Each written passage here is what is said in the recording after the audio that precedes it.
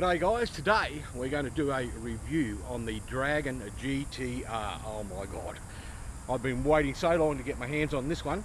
Now this machine was purchased from our good friends at Bike Scooter City down in Milton, and this is actually their own brand scooter, so you won't see a lot of reviews on these on the interwebs at the moment, but we're about to resolve all that. Now the GTR, that's the bad boy. Let's give you a look at him and run over some specs. Now the first thing you're going to notice is it's got these beautiful big 10-inch wheels on it. They are a rear hub motor, and let me tell you, these motors, 800 watt with a peak torque of 1200 watt.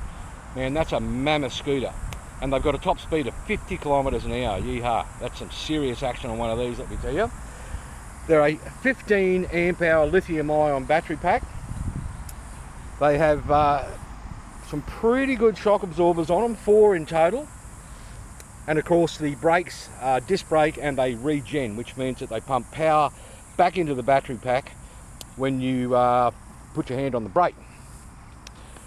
Nice little setup here, on off switch for the lights, there's your horn button there, and they have a pretty good little display here, which is actually quite bright considering we're in full sunlight now. Now obviously that display will give you access to some useful information like your speed, your distance travelled, and how much battery you've got left.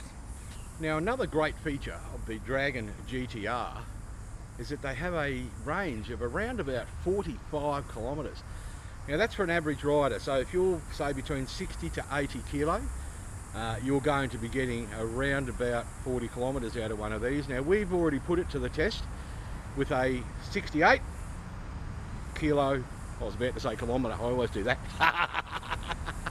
With a 68 kilo rider, my good mate Kel, and at about 38 kilometres, it was still had a couple of bars of battery left. So we're thinking that they're going to do that 40 k's pretty much on their rear. Now I'm a big fat bastard, as you know, I'm 100 kilos, so they'll probably only do 20 or 25 k's. But I tell you what, they retail for 1,600 bucks.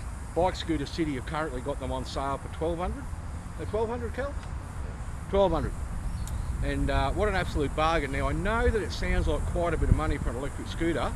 You can buy $500–600 scooters, but these things are a beast. They're well put together, they're designed for off-road work if that's what you want to do, and they are designed to last. Now they're a little bit heavy. I think they weigh in at about 28 kilo? 26 according to specs. 26 kilo, there you go. So if you're folding them up and carrying them onto the train, there's a fair bit of weight there, let me tell you, but you can do it, and it is doable. Righto, I'm going to get Kel to show you how to pull this thing down and fold him all up. Pretty simple.